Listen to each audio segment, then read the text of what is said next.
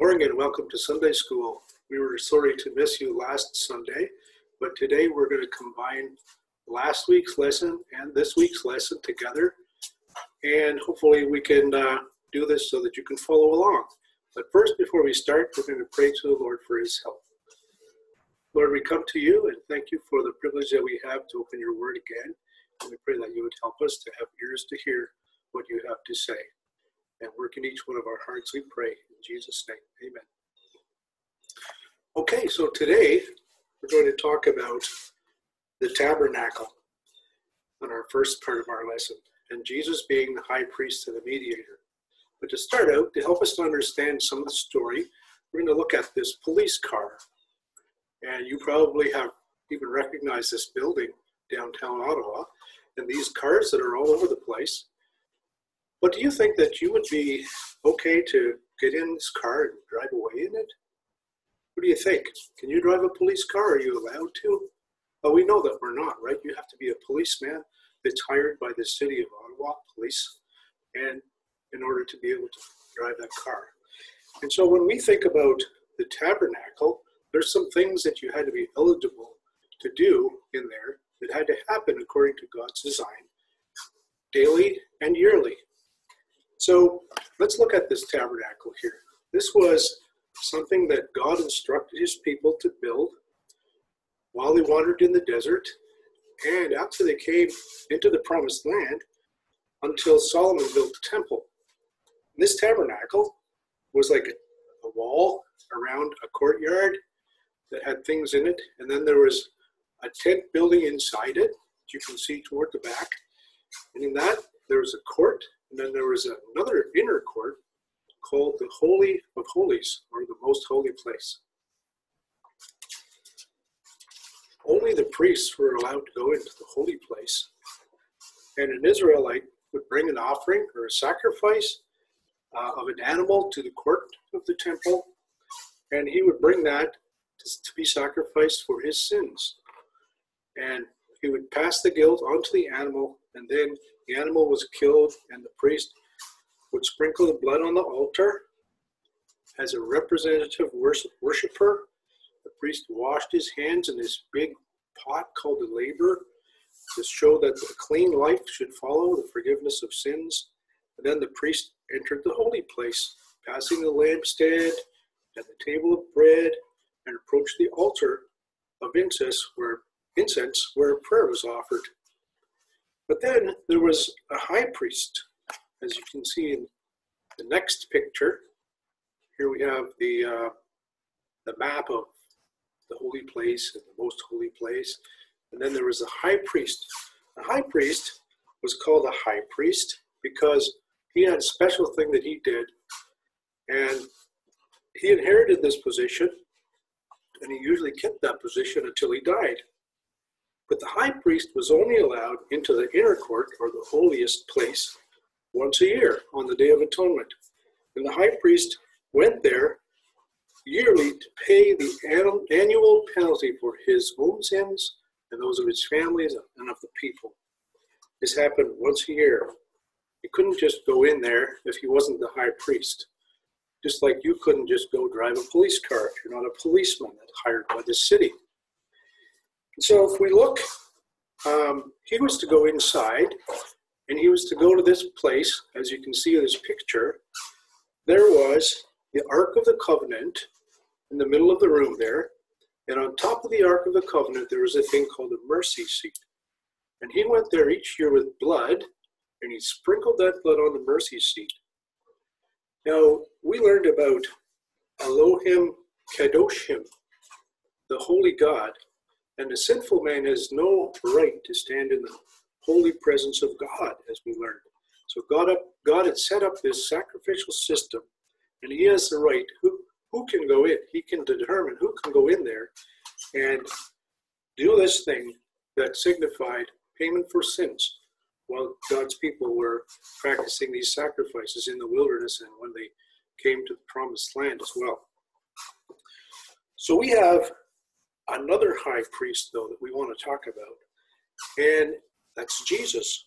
Jesus was a perfect high priest, and he was a sinless high priest. Other priests had to offer sacrifices for their own sins before they could offer any sacrifice for anyone else.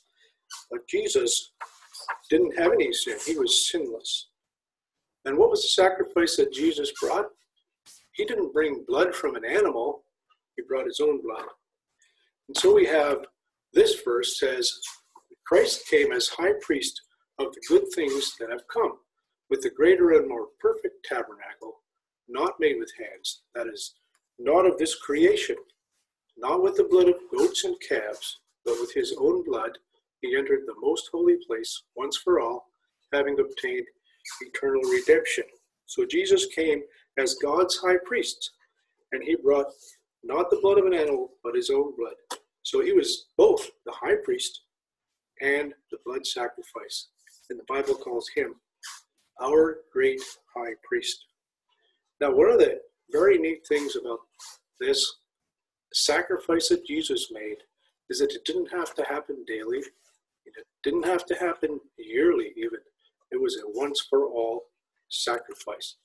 So listen to this verse. Such a high priest truly meets our need, one who is holy, blameless, pure, set apart from sinners. Unlike other high priests, he does not need to offer sacrifices day after day, first for his own sins and then for the sins of the people. He sacrificed for their sins once for all when he offered himself. Although the priests offered daily sacrifices and the high priest made atonement payments for sin in the Holy of Holies every year, it didn't last. They had to go back every year. But Jesus did it once, and it lasts forever. And listen to this verse. Now there have been many of those high priests, since death prevented them from continuing in office. But because Jesus lives forever, he has a permanent priesthood. Therefore, he is able to save completely those who come to God through him, because he always lives to intercede for them. And these verses that we've been reading, we can find in Hebrews chapter 7 and chapter 9. So, what happened when Jesus was on the cross? It says in Mark 15, verse 37 and 38, with a loud cry, Jesus breathed his last, and the curtain of the temple was torn in two from the top to the bottom. Well, imagine a curtain that was torn in two like that from the top to the bottom. Now, something interesting about this curtain was this separated the people from coming directly into the presence of God, because God is holy and people are not. But this curtain was really thick. It was like the thickness of my hand across here. And that curtain ripped from the top to the bottom. It looked like of its own accord, but God tore it so that we could have access to the most holy place. And what is the most holy place? That's the presence of God. And we can go there any time now, because Jesus, who is the mediator, as you see in this slide, the mediator, he's the mediator, the one that went between God and men, the man Christ Jesus, it tells us. In 1 Timothy chapter 2, verse 5, it says, there is one God and one mediator between God and mankind, the man Christ Jesus. He made the way so that he could represent us to God, and we can go directly into God's presence without any interference. We have the right. He gave us the right to become his children, and he welcomes us into his presence. But first of all, we need to put our trust in Jesus. He didn't do that just so that everyone in the world automatically has access. You have to have the right. God gives the right. When you put your trust in Jesus and the work that he did at the cross, he gave himself as a sacrifice for sins, for you and me, so that we could come to him, confess our sins, that we're sinners, and put our trust in him. And he has opened the way to God so we can have access at any time.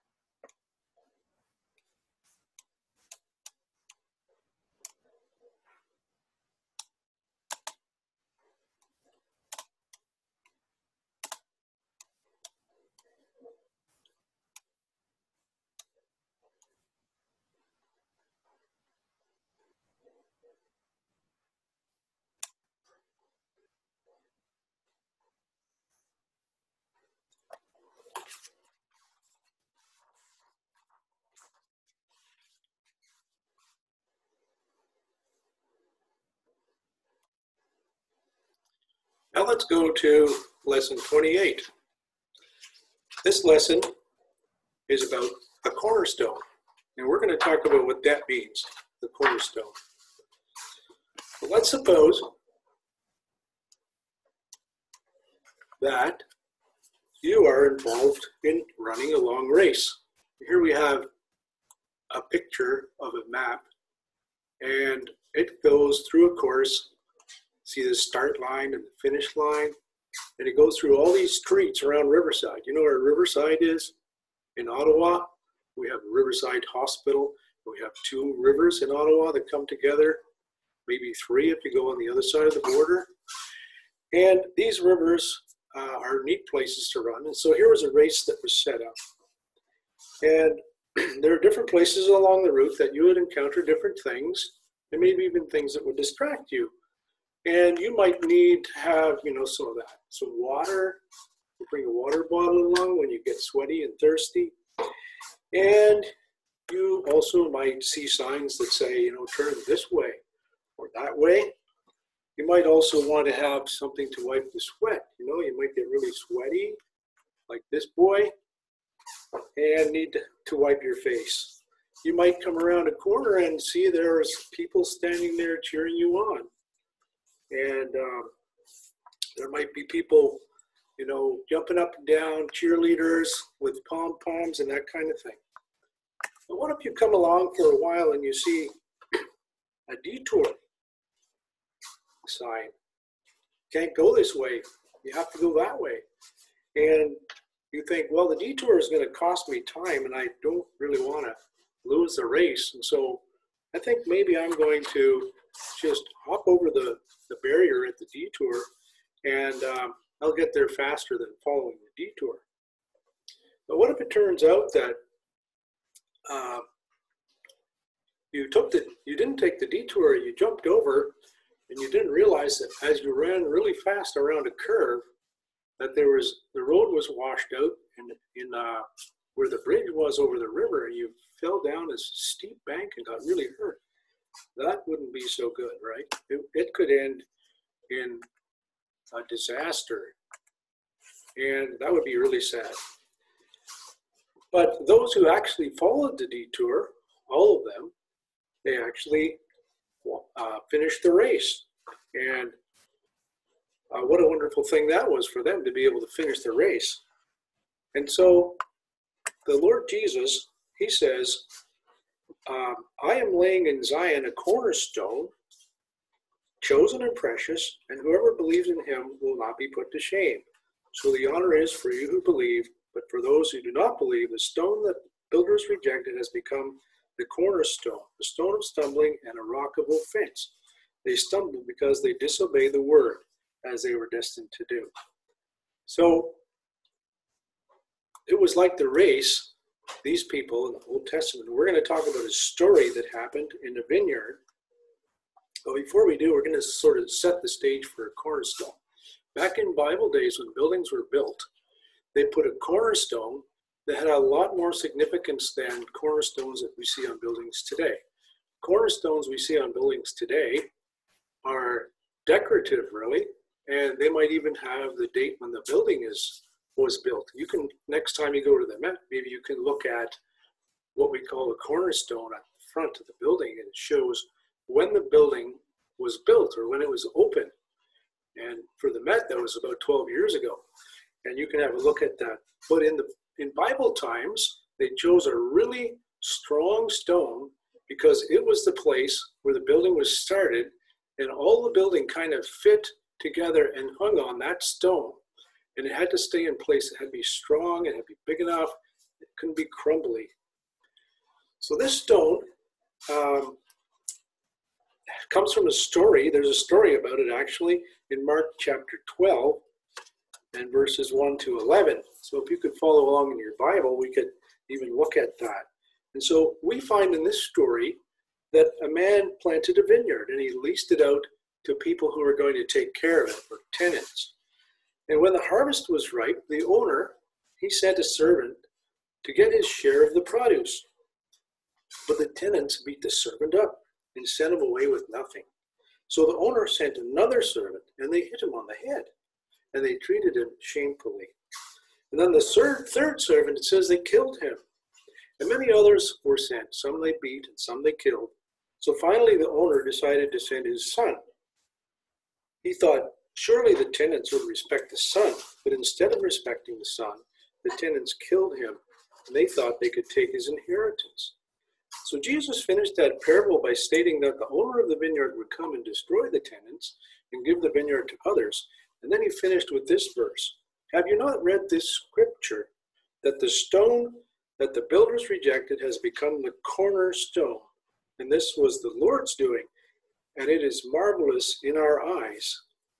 Well, who are the tenants in the parable, and who's Jesus referring to? So he's talking about messages that the prophets brought to God's people in the Old Testament. And they sent them away, and they hurt them, and they killed them.